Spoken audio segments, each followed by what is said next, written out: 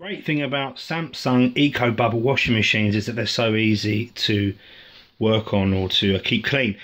One of the problems with a lot of washing machines is this drawer becomes a bit dirty, it can become smelly inside, and it can get gunged up with old bits of detergent and fabric softener. You can completely remove this entire drawer with a Samsung washing machine very easily.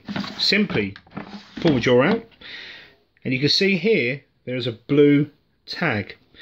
If you just push down, I'm doing this one-handed, so bear with me, push down on the tag and gently pull the drawer, the whole thing will come out in your hand. Then you can just take this over to the sink and wash it with just soapy water, a bit of fairy liquid or something like that. Give it a good clean, and then you can put it all, after you've wiped out inside there, which is where the water and detergent goes down, you can put it all back together again by just simply sliding the drawer back into place and pushing it closed.